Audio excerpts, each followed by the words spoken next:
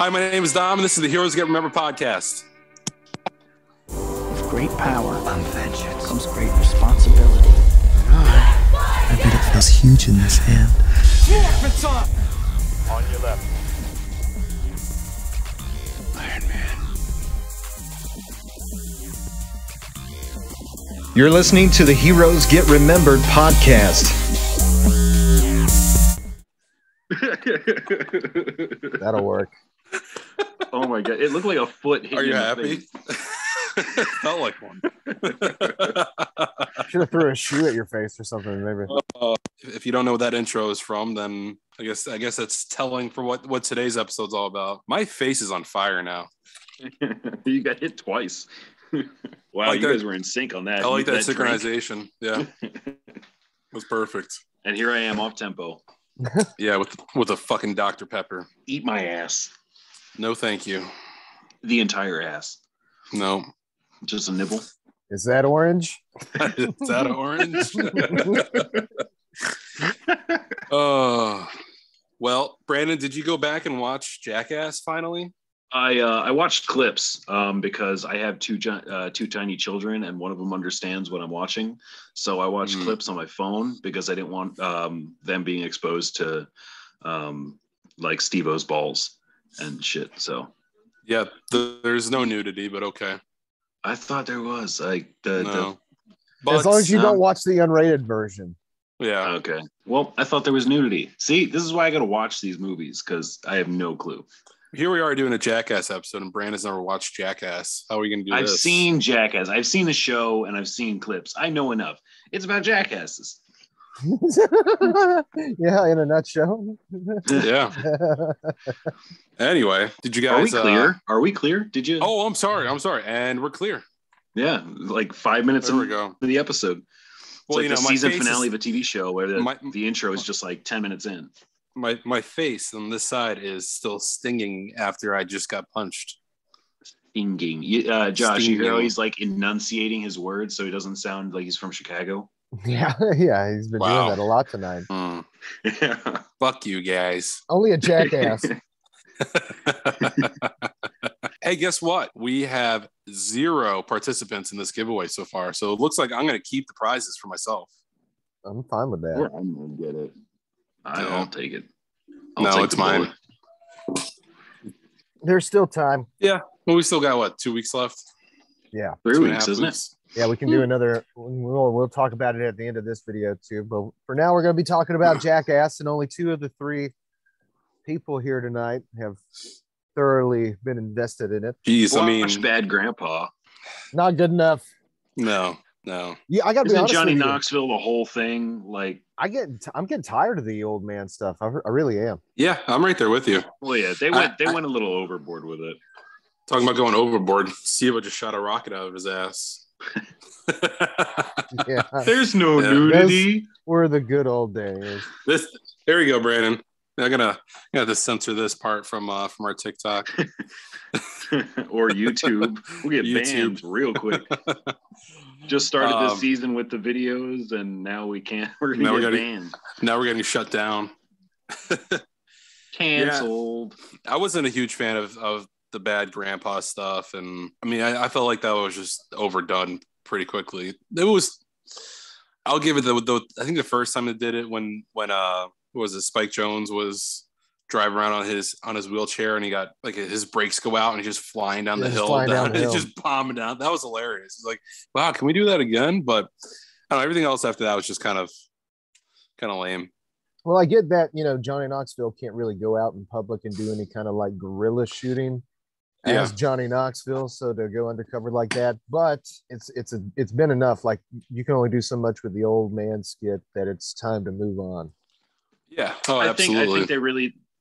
I think they really try to make a movie out of it. So like an actual plot line and not just the gorilla, like the pranking shit. So they actually try to do like a plot driven movie with Jackass shit. I mean, that makes sense. Just try to make give an actual storyline from it. But I don't know. I kind of wish that they would have just let that go, let it die a little. I feel it was probably MTV and Paramount just trying to milk up as much as they could, Yeah.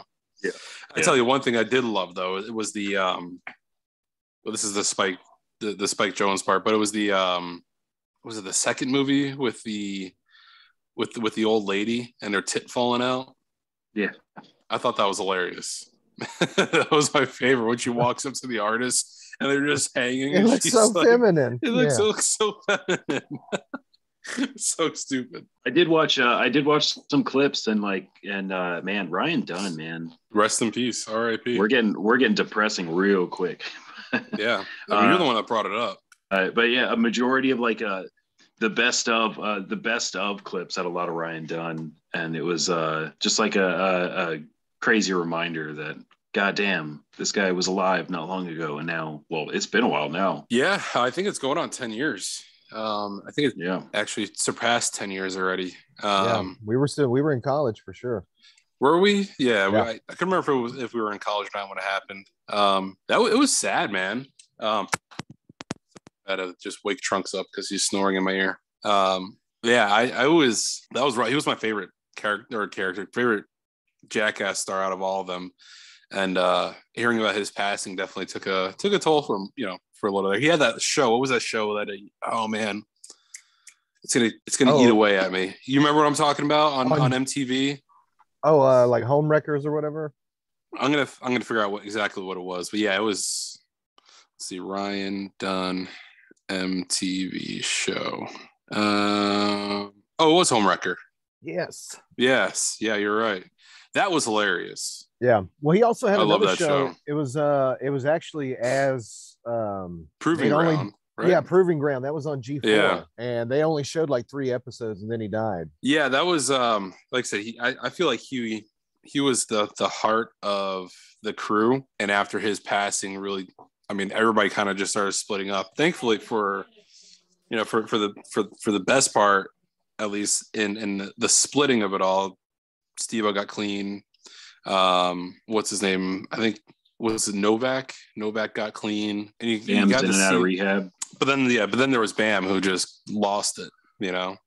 Rightfully so. He lost his best friend. Yeah. So I mean, it's a shame. I thought he was coming back. I thought he was, I thought he was good, and then got kicked off the set of Jackass. So what are you gonna do? But I'm sure that kind of opened up bad wounds for him anyway. I don't know. It's a double-edged sword.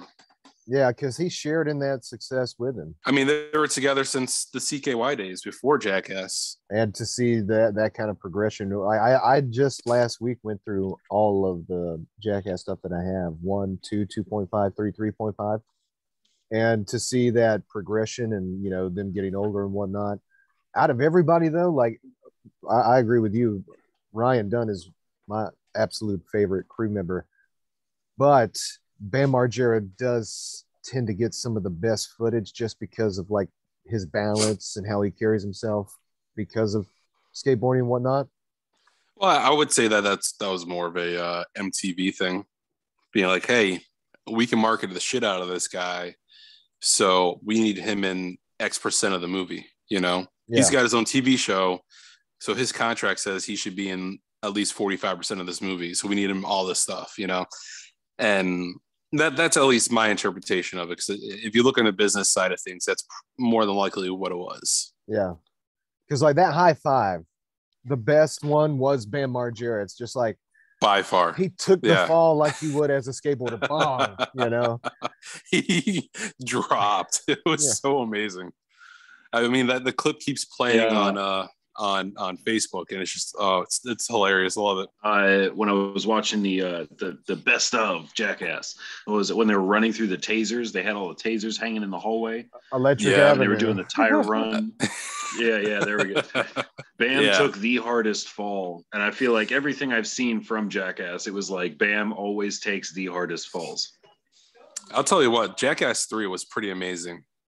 That was some of the most outrageous. Now, I haven't seen Jackass 4 yet, but I think the third one was they went over the top. That was some of the best footage they captured, and that the Electric Avenue is part of that. My favorite. What was the other? I have to say, and Brandon knows this. My wife knows this. She makes fun of me. I'm terrified of snakes, but that snake pit scene when Bam falls down and they drop all the snakes in there, was hilarious and terrifying. But I think it's possibly one of my favorite parts too. Just yeah. Bam's terrified of snakes too, isn't he? He is. Very terrified. Yeah. I felt bad for him. I can't help it. Like it does make you laugh in the moment, but you feel so bad for him. Yeah. I feel so like bad I said, for a lot of them. Yeah. I don't know. Yeah, it depends. It's kind of funny though how it is when they're filming and all that. They talk about how much they get fucked with on set, and it just seems like sometimes they gang up on one or the other. It sounds like Dave England and Danger Aaron are like the least favorite of the group sometimes. Well, they're probably the ones that say yes to everything just because they're not being I don't know, invited places more. You know what I mean? Like, let's say, look at the core that's up there. You have Knoxville, you have Steve-O, Pontius, Wee Man, and Bam. Right? Those are like the top fives, and you have everybody else around them with Preston, Dave England, Novak, everybody else. You have all the kind of like almost extras, if you want to put it that way. And I mean, if I was in their position too, I'm like, yeah, let's go ahead and do it. Come on, whatever. Do I get more screen time? Sure, let's go ahead and do it. Yeah. Because some of the gnarliest, like the gnarliest one is so far, because like I said, I haven't even seen Jackass-ary yet, but when they extract Aaron McGay's tooth. Oh, the Lamborghini tooth pull. Yeah, I can't watch it. I can't listen to it. Like, no, that's a fear of mine. And for some reason, it is way too gnarly. I mean, just watching these guys and like me as sort of an outsider of the whole thing, like I wonder how much of it was like the participant was an unwilling participant, just like gets thrown into a prank that they had no idea was happening just so they could get some extra footage. It'd be like kind of how like the first one was with the Clippers, and they would do the Jaws theme behind it, and they come up behind somebody and clip their hair. And a lot of them will get it the worst. I think Aaron might have gotten the worst in the first movie. Wee Man got it pretty good in the first one. Yeah, he got it a couple times. Yeah, he's like, wait, let me check it out real quick, and got him again. Yeah, I love that too. Like, if I were ever to be on a movie set, I think that would be the one trick I'd play on people. It's just getting right at the back of the neck or something, because I think that's hilarious. Yeah, like the crew members and stuff. Yeah, that's by far. So but they've definitely upped up the game. I know Paige can't hear us, but if she just like ran up behind you with some clippers right now and just zzz, that'd be fucking hilarious. Yeah, she wouldn't do that. No, not because I would be upset about it. I think she'd be more upset that she did that. You know what I mean? Because but for the sake of video documentation, she would not. She was contemplating whether or not she actually should hit me there. So she's such a loving wife. Yeah, I know. Well, how about instead of all the violent acts, what's one of the grossest ones? What is one of the grossest stunts?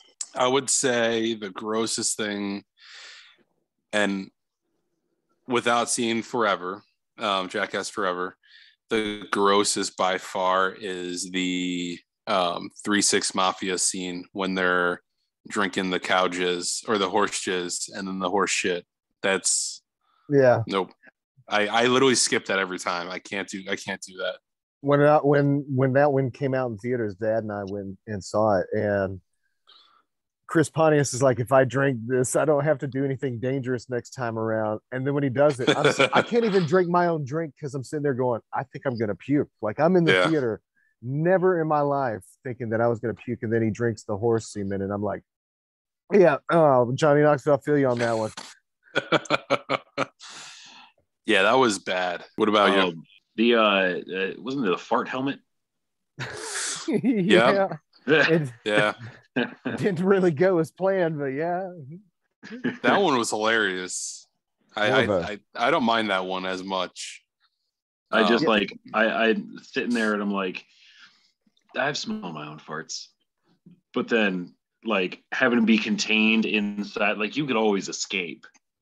Yeah. But having it contained, just like Buzz Lightyear helmet style, fucking tube straight into it. Yeah, like Rocket Man. Yeah. And it's completely different. Like if it was like someone else just farting in my mouth. The one My right under favorite that would have to openings. be the what is it? The sweat cocktail. Oh, no. Yeah, that's the number 2 right there. Nope. That's in this one. That's in Jackass-3, right? Yeah. Mm-hmm. That and the helmet one. And I think maybe the semen one too. I can't, man. There were some really gross ones. I'm just like, I gotta fast forward. Gotta skip over that. I think that's the only ones that I think of whenever it's just the grossest. But the overall is Pontius drinking the Yeah. that's- Yeah. No, thank you. I did watch the scene again when like a Jackass 1 when Steve-O snorts the line of wasabi, and it's not bad. It's not gross or anything. When he pukes, it's gross because it's just puking up all green shit. But it was more like it was just painful to watch him do that, knowing how hot wasabi is. Mhm. It was and just and you won't even be able to breathe when you're doing it up your nose like that. Yeah, exactly. Yeah. This should be clear for a while. But like even with his stand-ups, he'll do some wild stuff on his stand-up tours. Like he'll put get hot sauce in his eyes and stuff. Still does that. So crazy. You're the fucking psychopath. What are some of your favorites? I got to tell you, one of my favorites is, especially in the first one, is when they take the golf carts out and Johnny Knoxville takes that really big slam. Yeah, that's a great one. Let's see. I'm trying to think from all the series. I also like in the second one, all right, whenever they get Jason Taylor out there in Miami on the bridge and they got Wee Man strapped to Preston and the bungee the jump. human bungee. and then Preston comes down and then just pulls Wee Man down right into the water. That's pretty. Yeah, I was gonna say I think my favorite. You just totally made me lose my tracks. God, what was it? I just had it. Now I can't remember. Brandon, you go. I saw the My Life with a Jet Engine, and just Ryan Dunn sitting in a chair and just getting blown away. Yeah, along with all of the furniture they put out there, and that was pretty fucking funny. Just like imagining how because like I don't know how he sat that long before the fucking jet engine actually pushed him away. Yeah, my favorite is the God damn it! Now I get distracted. I can't remember. The branding. The Dick branding. Oh my god, Dick so Farm great. Done. Dick Farm Done. Yeah, I think Dunn just went down. There's the hand. Dunn just went down. Dunn goes down. Dunn goes down. One of the most memorable ones, though, after his death, Dick House did they let a lot of the cast and crew talk about Ryan Dunn after his death and some of their stories. And Johnny Knoxville, one of his ones, and it's one of my favorites, is that that riot gun in the second one with the rubber balls that. Oh, it's the third one. 500. No, it's the second one. Is it? I thought it was this one. No, it's the second one. And it shoots out at 500 feet per second. So Johnny Knoxville is going to do it. But Ryan and Bam are backing out. They're like, oh, man, this is too gnarly. And Johnny's like, it's just going to be loud. It's going to hurt, but it's just loud. Trying to talk him into it. But what they didn't show was when Johnny Knoxville goes to the van. He says, I'm sitting in the van. And Ryan comes up to me and goes, are you really going to do this? And Johnny Knoxville goes, yeah. He goes, well, shit, I got to do it too, man. Yeah. And I thought that was such a game changer. Like, why not show that kind of thing? Like, yeah, we see them getting scared, but they ultimately get talked into doing it. So it would be kind of cool to see that sort of thing, to like really respect it. At the end of the day, they're scared as hell to do it too. They're not just doing it for a paycheck, you know? Oh, absolutely. Yeah. That's definitely a side that you don't get, you don't see too often. But I think what I love the most is like what's on right now. When Bam gets slapped with the giant hand, it's not just the actual like stunts they do, but it's the pranks. He just got laid out. Yeah, it's the best fall out of everybody. Out of everything, yeah, it is the best fall. He's just down.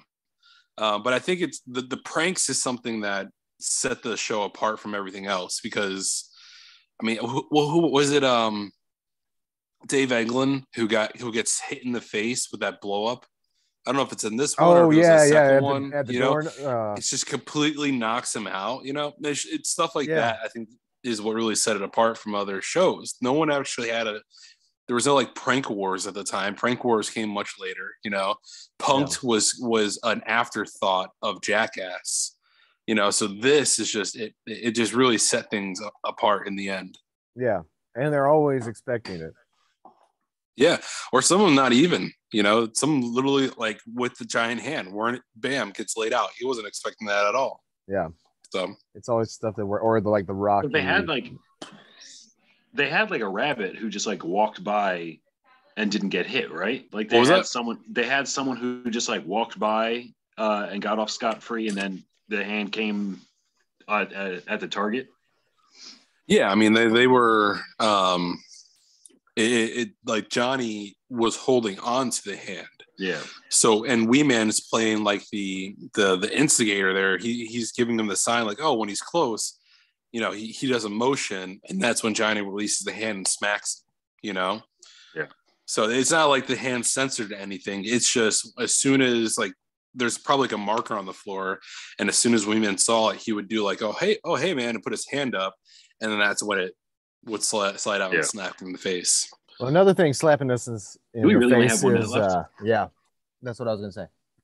What? Yeah, we got less than a minute. Oh geez. Well, fuck. Well, don't forget to follow us on Instagram. We've got a link tree. You can see all of our content from there. We're on YouTube, Instagram, Twitter, Heroes Podcast Official. Find us on there. Follow us and make sure to get in on that Batman giveaway. Yes, the Batman giveaway. Brandon, I think in the video you explained it a little bit further. Giveaway. You did a lot of explaining of what you had to do. Basically, all you have to do is follow us on Twitter, Instagram, and then like and share. And then the password, which is Charizard. And so for prizes, if you don't remember, we have Dark Knight's Medal from Grant Morrison and Scott Schneider. Amazing volume, amazing issue. We have the Jim Lee Dark Knight Beauty canvas poster. One of my favorites, Loot Crate exclusive Joker Batman.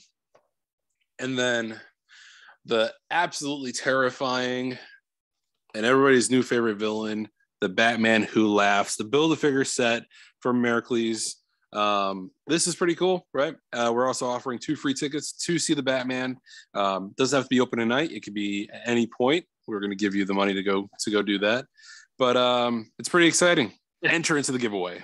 Yeah, we'd really love to give this stuff away. We'd really love to be able to do more giveaways in the future. So please, entry. I've literally been sitting on this for an entire year. You probably should have sit on it. Josh as my witness. I bought it. I remember Josh. I purchased it at Target. I was like, dude, I have the perfect giveaway item, and we never did anything just with expanded on it. Yeah. So now it's like, you know, you're getting all these cool features on top of it, including the Dark Knight's medal, where this came from. So enter into the giveaway.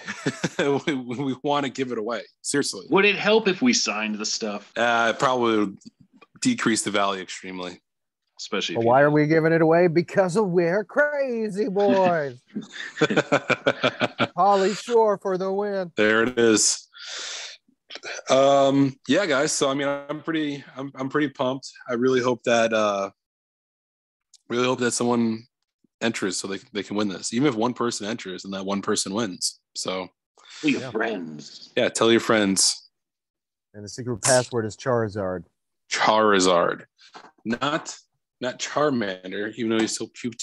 Not Charmander. Not Charmeleon, because he's the moody teen of the group. Nobody likes him. Charizard, because Charizard's a badass. I like Charmeleon. He's the volume 2 grouped. There you go. Volume 2 group. Perfect. Well, guys, somewhat successful Jackass episode, even though we ran out of time really quickly. I wasn't expecting that. Yeah, we'll definitely have to make it a part 2 someday. Yeah. Maybe after we see Jackass Forever when it comes out, which already came out, but comes out on DVD or something. Definitely DVD. Yeah, okay, Grandpa. That was more directed towards Josh because Josh is the DVD guy. I do everything digitally. Okay, so yeah, I'm a physical copy kind of person. Yeah. Get your fingers on it. The other day he's like, dude, I just picked up this VHS of Godzilla. I'm like, Josh, they go on discs now. Yeah. You don't need to do the tape anymore. Did you okay boomer him? Yeah. No one knows what you're talking about, old man. All right. Well, this was a fun one. I think it opened up with a real hit in the face. And yeah. And we leave you with a good kick in the balls. She hit you so There you hard go. you forgot how to start the podcast. I went a good 4 minutes without actually doing it. You're correct. Yeah. Well, guys, it's been fun. We'll see you on the next one. Later. Peace.